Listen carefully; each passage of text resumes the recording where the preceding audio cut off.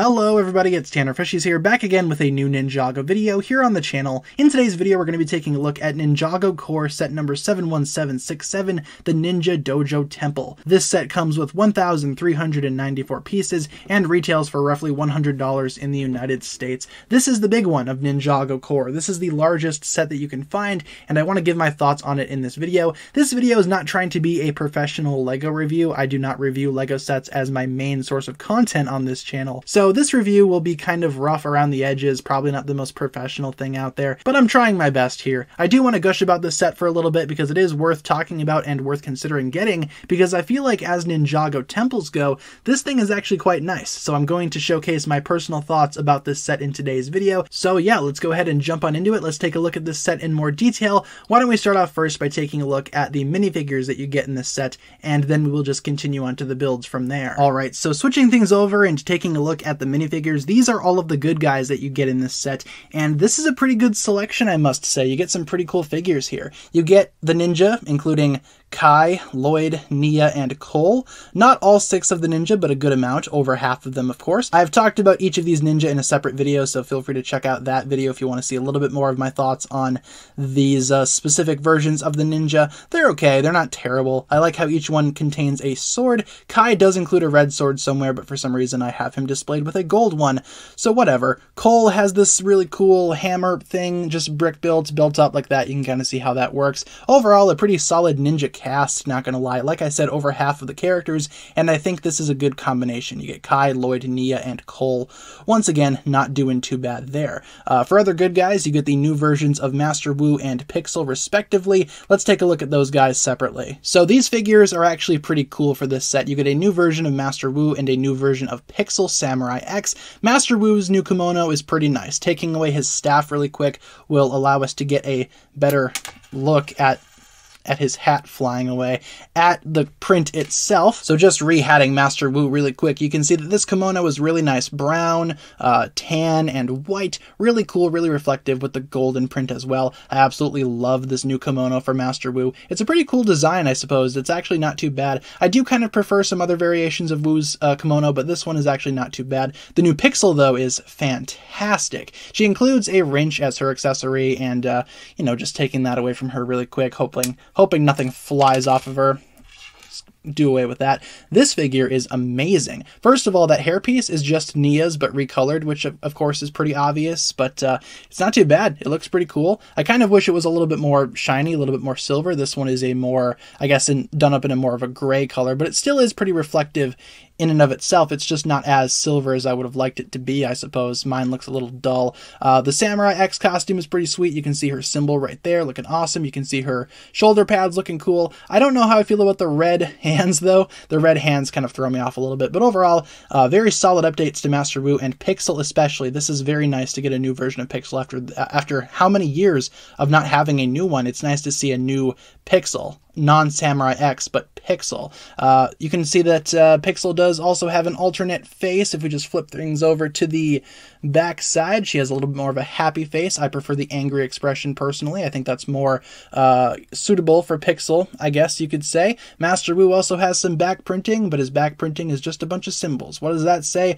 Feel free to let me know down below in the comments. For bad guys, you get a couple of snakes, a couple of these orange snakes. I've talked about these in other videos before, but this is the first time that I'm actually talking about the minifigures in hand, and they're okay, they're alright. We get one black snake and one orange snake for the head colors, I suppose. They're just kind of molded in opposite reverse colors depending on which one you are looking at. Do these guys have official names? Let me check really quick. Yeah, we actually have Boa Destructor on the left and Cobra Mechanic, I think is what that says on the right here. Okay, they're alright. Not supposed to be any type of specific Serpentine members. I do like the colors, the orange, the gray, the little bit of blue. It looks nice, but I still prefer the Hydro Vipers or the Moray Guards, whatever they were called during the Seabound wave. I like those a little bit more, and you can see the back of what these guys look like. Accessories, one of them has 2 gauntlets, and one of them has this weird four-armed appendage thing that just gives him 2 extra arms here. So I suppose he has 4 arms in total, but he has 2 extra ones right here. Could do with another set of arms if he really wanted to. I don't know, these guys are just okay to me. You also do get a couple of hair pieces in this set, specifically Nia's and Kai's. Always nice to get another one of those Nia hair pieces. I love that piece a lot. And this little helmet slash wig station can be easily put pretty much anywhere in the temple itself. I couldn't really find a spot for it, so I just kind of have it. But you can put masks on there too if you so desire. So as mentioned, you do not just get the temple to build in this set. You also get these 2 things, which are basically a Kai mech and a snake driller. We're going to take the snake driller away for right now and take a look at that here in a minute. I want to first take a look at this new Kai mech. What is this thing all about? So obviously this mech utilizes various new parts that were introduced for this year, especially these elbow joints and knee joints. Well, not necessarily joints, but pieces to make it look like there's a bend there.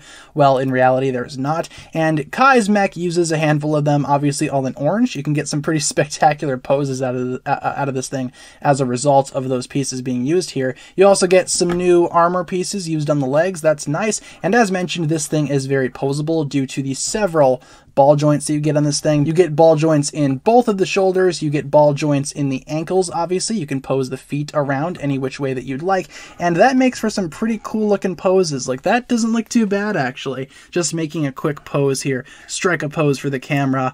Yeah, pretty cool, all things considered. I love the colors. Red, orange, gold, and black are the primary colors used here, so that's cool. Other articulation, you have these weird finger things, I suppose, on both hands. You also get this shoulder cannon, which does usually contain a stud. Mine doesn't for some reason.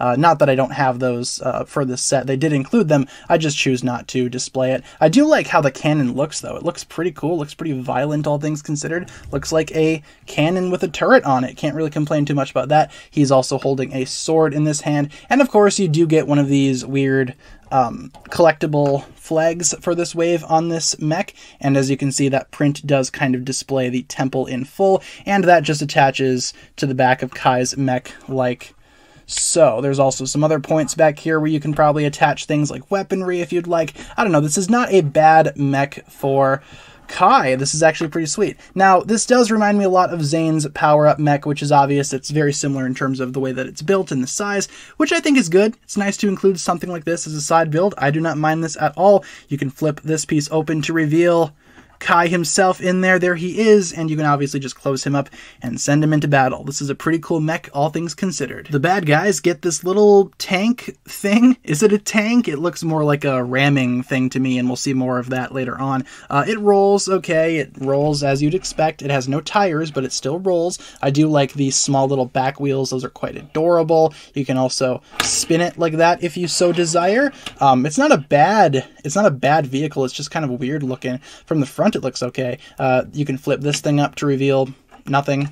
Fantastic. Might just want to keep that closed. I do like the wheels. Very spiky, very intimidating, I guess. However, I just can't help but find this thing adorable. I mean, look at the way that the snake sits in there with his big gauntlets around the little steering wheel. That's just adorable. Taking away the snake, you can get a better look at that little steering wheel. It's so precious. What the heck? This tank thing, it's alright. I could have done without it. Maybe it would have made the set a little cheaper, but it's not a bad inclusion. It's nice to have something for the bad guys. Okay, guys, so honestly, trying to get the entire temple in frame on my desk is kind of difficult. Again, I'm not a professional LEGO reviewer. I don't really prepare for this kind of stuff, but you can see just how big the entire temple is right here. It is also quite wide, taking up a large amount of space, and just kind of taking you guys off the tripod quick so I can move you guys around a little bit. Let's go ahead and see what there is to see. Again, not a professional, but as you can see right here, this little bridge is actually quite nice. I do like how that is constructed using various gold and red pieces. It looks pretty good. You can have a figure walk across that and go onto this little area over here, which I think is a nice addition. You can see what's just kind of going on there. Just kind of little, a couple of unlit torches. Seems to be like a hangout spot maybe. It's like a fire pit for the ninja to just hang out at. You get a nice tree there. That's pretty cool. And once again, I do really like the bridge that connects over here. But it is going to be very easy to talk about this temple without talking about this portion, which is why I'm just kind of reviewing this first. Yeah, to me, it's okay. Just a nice little hangout spot for the ninja, it seems. Nothing too crazy about that. I just really like that bridge. But yeah, the entire temple connected as it is kind of massive. It does kind of take up a lot of space, depending on where you have it. If it's on your shelf or if it's on your desk like it is now for me, it's going to take up a fair amount of space. And while it still may not be entirely in frame, I think this is a pretty good view of the overall temple itself. It looks pretty cool. I really like the construction on this thing. The shapes, the colors are just gorgeous. To me, this does look pretty similar to the Temple of Fortitude that came out a while ago for Ninjago, but I think this guy does the job a lot better, and if you don't have that original set, this is very much a good stand-in for that Temple of Fortitude. The back is obviously very open. It provides that dollhouse feel, so you can still move things around inside. You could put figures in there if you so desire. You can make a display, and while it's not the most pretty from the back, it is worth it for the target audience of this set, which of course is younger kids. It's easy for them to go through and play with this thing, check out all the different sites and all the different rooms and whatnot, and I think we should look at those two individually, starting with how the temple looks from the front. Let's just do this layer by layer. So the bottom layer of this temple, the bottom floor if you will, is basically just all stone. As you can see, stone all the way around. You have these nice steps sort of leading up to the main temple doors. You have this flag right here, which is a nice printed part, and you have this little tree up front which can be rotated like that. You can move that around depending on what you like. I don't think there's anything specific going on in the stairs. I can't remember if there's like some type of hidden feature or something. I don't think so. Unlike the original Temple of Fortitude set, there is no like trap that's going to kill you when you try to walk through the door or anything like that.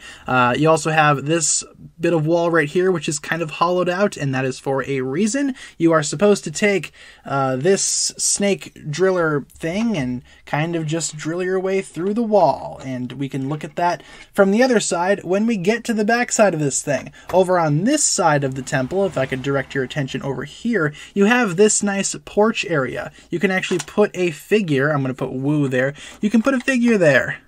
And he looks good. He looks good sitting there. It's just a nice little perch, little hangout spot. There's also this entryway into the main underground basement, if you will, of the entire temple. And I do like how this is set up with these little lanterns, this nice sticker right there. Overall, the roof, the structure of the roof and the overall structure of the entire temple is gorgeous looking. You can kind of see how it looks here too with these little lanterns, and there's just a lot of things that you can adjust. It just looks gorgeous, very serene, very original. It just looks awesome. There's not really much else I can say about the design work.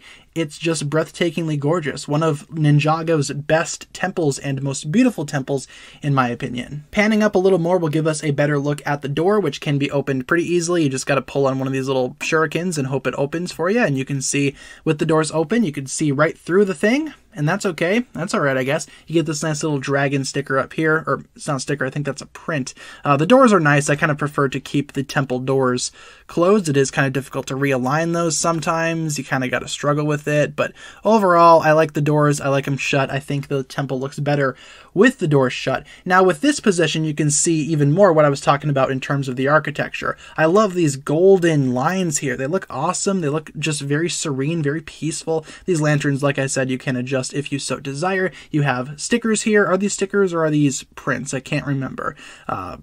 Either way, you have detail there, detail over on the other side. Master Wu can still sit in his little hut, little perch thing. The very top of the temple is also rather nice from the front. It just is more of the same architecture that we saw down below, just extended a little bit, and this thing gets rather tall pretty quick. You can kind of see how this whole upper section works. I do like the continued use of these golden staffs here to represent some type of architecture, and of course you have a sticker there as well with a nice little round window that you can easily put a figure in looking out of. That's pretty cool, actually, not gonna lie. I think from the front this temple is downright gorgeous. There's not a whole lot that I can complain about in terms of the architecture on this thing from the front. It just looks insane, and I wish I had more room to showcase the entire thing at once because it actually is a beautiful looking temple. I'm just kind of struggling with room or whatever, but overall the temple itself looks really good from the front. From the back it looks kind of iffy, but there is a reason for that, and let's go to the back right now. Alright guys, so starting off on the lower level of the back of the temple. It's the same temple, but it's just from the back view. You can see there are some things to do down here. There are walkways that you can enter through, various little bits that you can pull out, like this thing right here, which is revealed to be a neat little samurai X station. You can kind of see how that works right down there. Pretty cool. It has some prints right here showcasing the Kai mech and how that was constructed. And you can put the little hair slash helmet rack right back there if you'd like. There also is a spot back there to put a couple of other little things if you want. Again, this is pretty much just up to you. It's up to the viewer, the purchaser, the consumer to display this however they may or may not want to. It just kind of depends on what you personally want to do with this thing. Other things about this temple that I think are kind of cool from the back, you can see some more detail down inside of there. It is kind of difficult to access that, but you can see there is some detail right back in there. Again, not really sure how they expect me to access that, but that's whatever, I suppose. Over on this side of the temple, you can just see another entryway going in over on that side, and it's the same deal over here. Now, what's cool about this set is, again, the play value, and we talked earlier about that wall that appears to be kind of hollowed out. Well, that is because you can bring in this thing and kind of attack it from the front, like so. I think you just kind of drill in, and there you go. Did you guys see that? Hopefully, you can kind of see what happened down there. It's not the best situation ever. It's not the best video that I've ever made. But hey, I just want to show you guys all the cool things about this set. I want to showcase how I feel about it. So yeah, you can do that. Not really meant for me, but it's still cool nonetheless. It's a cool addition. This is essentially the ground floor level of the temple, and not the basement, but the ground floor itself. Why is there so much dust on this thing already? That's insane.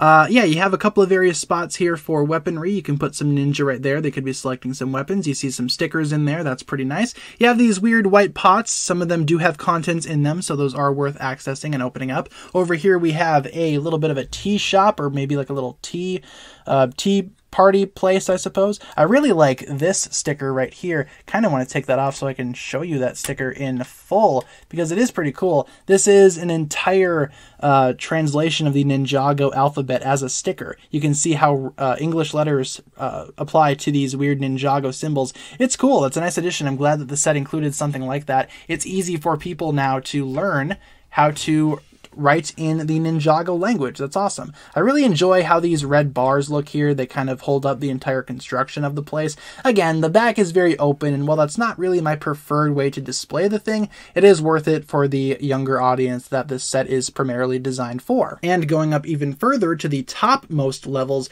you can see that right here we have a little shrine for Master Wu. That's pretty funny. The ninja can just kind of pray to Wu, I guess. Or is that supposed to be the first Spinjitzu master? I don't know. Looks more like Master Wu. On top here, you just have a little bit of hangout spots. You have some newspapers, some teacups, a little bit of a trading card right here. That's cool. It's always cool to include these trading cards in Ninjago sets whenever possible. And you can see some weapons up here. Again, just another hangout spot, another place that you can put figures if you so desire.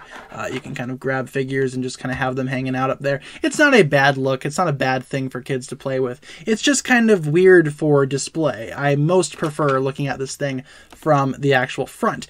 You can adjust some of the roof panels as well if you so desire. I don't know why you would want to do that, but that is worth mentioning that you can do. There's also these weird ball joints back here. Not sure what those are supposed to be for either. Overall, guys, the temple itself looks pretty amazing, and I wish I had more space and more of an ability to show you everything at once, but I think overall the temple is a pretty good looking temple. When you attach everything, when you reattach the little side build, it gets even more complete looking, and there's supposedly going to be another set coming out in March where, you know, it attaches to the other side and it's supposed to extend it out a little more. I don't think that set is necessary. I still think that this set is worth it on its own. It stands on its own very well. You can definitely display it on its own.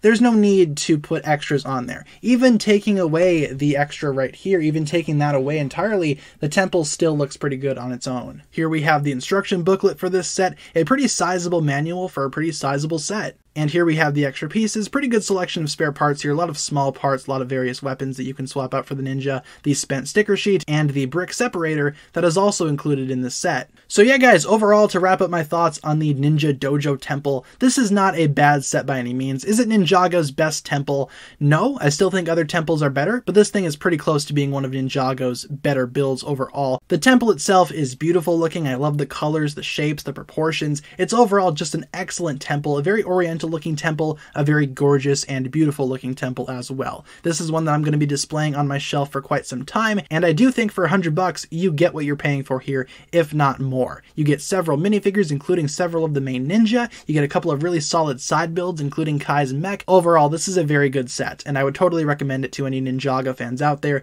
if you're looking for a new Ninjago temple to display, or if you're just a fan of this type of architecture. I would totally recommend checking out this set, and this is easily one of the better looking Ninjago temple sets in recent memory. So with that being said, you guys, thank you so much for checking out today's video. That'll pretty much wrap it up for my thoughts here today. Leave a comment down below talking about what you think about this set, and hopefully you enjoyed today's video. If you did, feel free to like, comment, subscribe, do all that fun stuff, and check out the links down below in the description for my other forms of social media. Thank you all so much for watching today's video. Once again, guys, my name is TannerFishies, and with that, I bid you farewell.